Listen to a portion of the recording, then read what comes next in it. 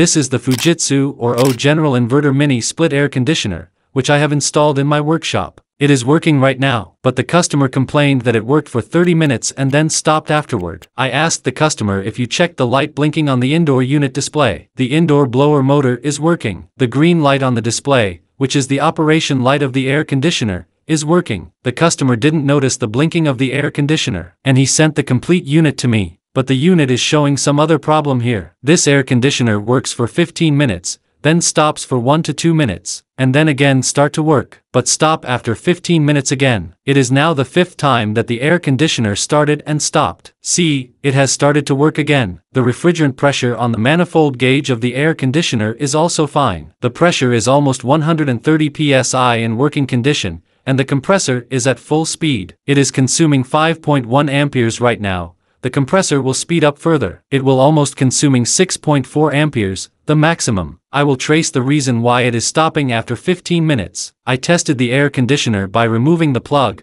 and then it stopped after 30 minutes. The best way to trace its fault is to let it work so that it may show a light blink error on its display. Then, it will be easier for me to repair it. It has now started to consume the maximum amount of amperes, which is 6.5 amperes. The compressor is working in full RPM. The return pipe of this air conditioner is cooling immensely well. The discharge line is also working fine. It seems to have no issue with it. The pressure of the refrigerant is 135 psi. We will have to wait until the error is not displayed on the indoor unit. The error has started to show on the display of the air conditioner. I will move its cover upward. Let's see what is the combination of the blinks. I have counted the blinks. The operation light is blinking 9 times. The timer is also blinking 9 times. And the economy light is blinking continuously. Now, I will check what the company says about this error code. This combination of the error code on this Fujitsu air conditioner means that the 4-way valve is faulty. Other than this, 2 more options are given about this error code.